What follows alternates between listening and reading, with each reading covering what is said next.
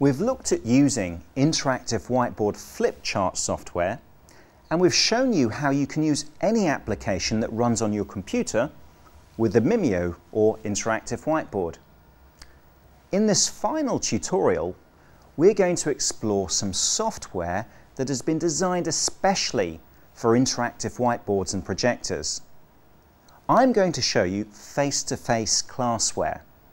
This is essentially the face-to-face student's book provided in electronic format, and it's been designed to be used with interactive whiteboards, computers and projectors, or the Mimio. Right, let's launch the software. Okay, the first page that we see is the profile page, and I have my own profile. Every teacher can have his or her own profile, so they have a personalized experience when they open the software. Here we've got 2 books. This is the library. You can have as many books as you want, and you can also have supplementary materials, and all the books can link together. We're going to launch face-to-face pre-intermediate. And here we have the book. I can very easily turn the pages of the book by hitting the next button, or I can use the menu here. As you can see from the menu, you can select all the student's book audio and all the video associated with the student's book. They're all on a single platform. We're going to go to the page we want now.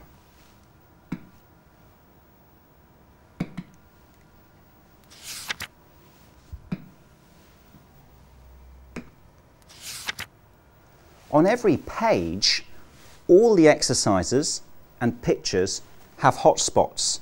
To see the hotspots, we click on the zoom tool. Can you see the hotspots marked here? Now, I just click on one of them and it zooms in automatically.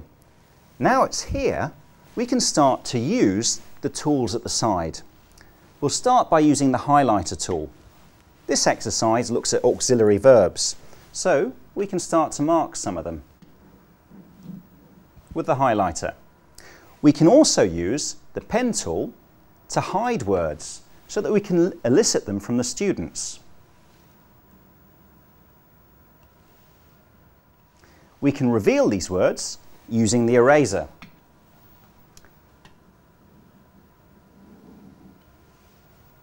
And it's very easy to move across and do the next exercise. And we can use the pen tool again to write into the gaps. Okay, so let's select the pen tool. I can choose a color and a pen thickness. So, question word, auxiliary, and so on.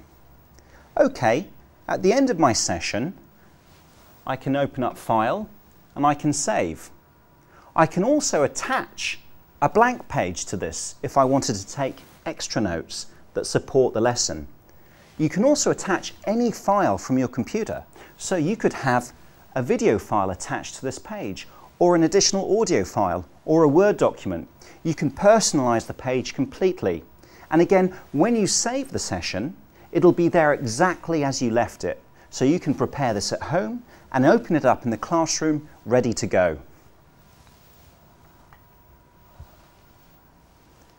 Well, we've just seen how a traditional student's book looks on an interactive whiteboard.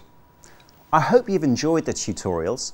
We've had a good look at some of the interactive whiteboard technologies out there and some classroom software. Thank you for watching.